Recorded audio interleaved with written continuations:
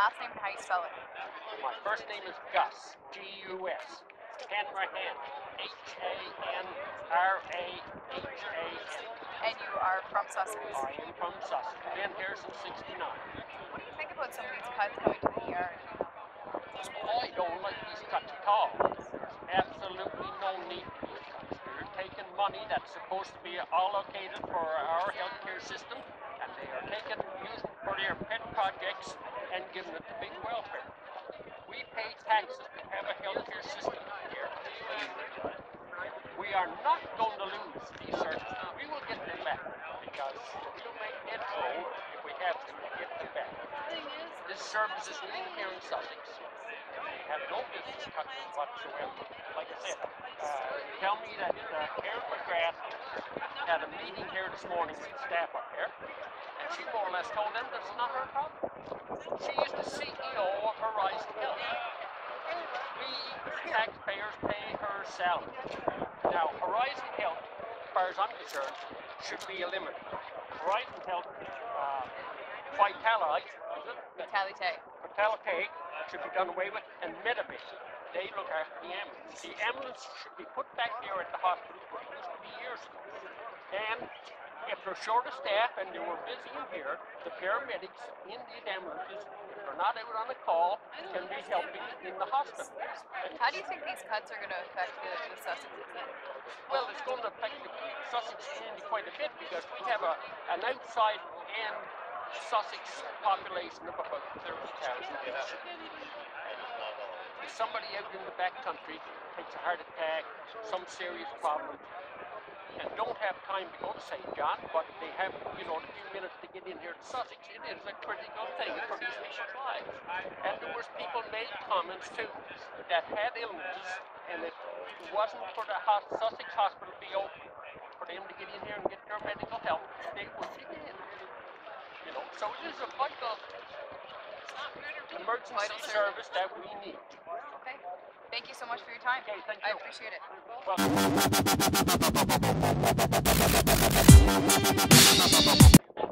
Karen McGrath, CEO of Horizon Health. Apparently she had a meeting there this morning with the staff in there. She's the CEO and she said this is not her problem. Well, whose problem is it? Horizon Health looks after our health care. Hey, Cap. But just like anybody else, she's controlled by the government. So we need to get rid of the problems with the healthcare system. Why we don't have any money is because we got 3 different agencies. And I mean, he had job. quite a reputation when he worked for Urban. We got Vitality. He was the hatchet man, remember? Yep. We got Medibase to look after the ambulance. Now, like I said, all this privatization in the government is what's causing our shortage of money. They are taking money, allocating money that's supposed to be for our health care, and they are taking using for their pet projects and for big welfare. We want to stop. Now, if this is not Karen McGrath's problem, where she's the CEO of Horizon Health, we probably pay her something like $600,000 a year. We want them closed down. They are not doing their job. They're not looking after the people. And we are sick and tired of them using our tax dollars for their pet projects.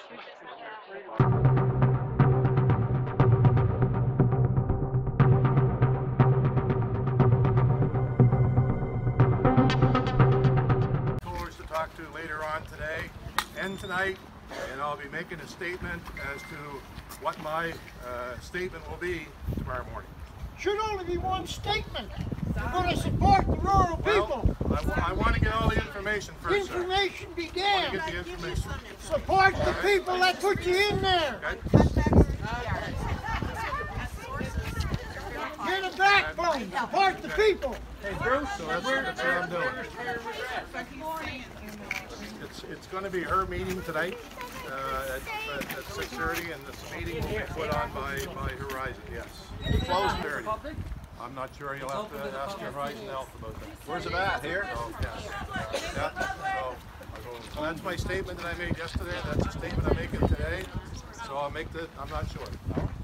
Okay? You said that you said that it was a communications nightmare.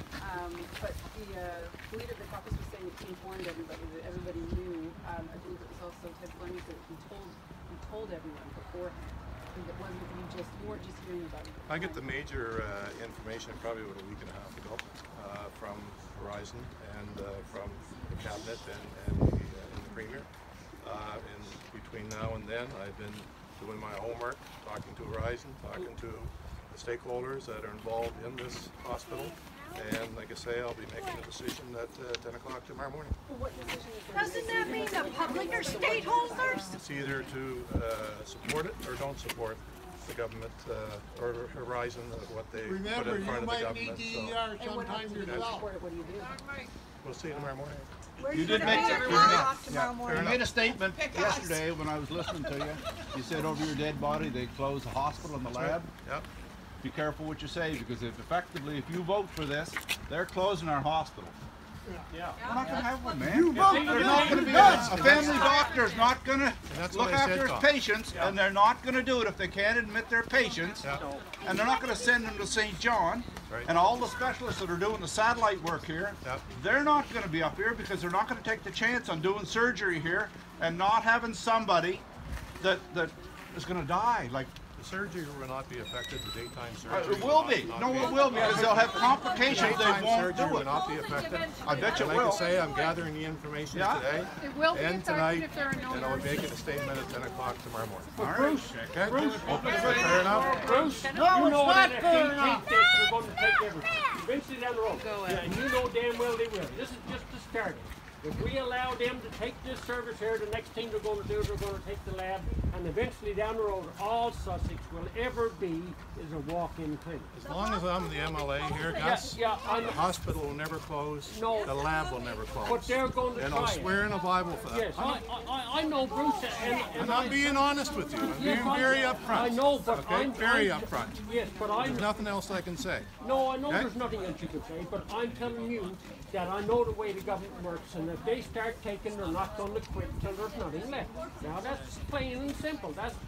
I don't care. Yes, you can say that you're going to do it, but you eventually are not going to have You to know find best the I'm word. a man of my word. You've Yeah, I known know me you for are. many, many years. Yeah, I know, so but you cannot don't stop question it. my word. No, Okay? I'm not I questioning can. your word, Bruce. I'm just telling you a fact. Okay? Because the government will not leave everything here just because you're going to say it. I appreciate the fact that you're going to stand up for the people here in Brunswick, and I got no problem with it. Me and you have many conversations over the while about it. But I'm telling you, when they start taking, they're going to keep taking until there's nothing left. Make They my done statement it. tomorrow morning. They've done it, and they do it again. Make my statement tomorrow morning. Lives matter.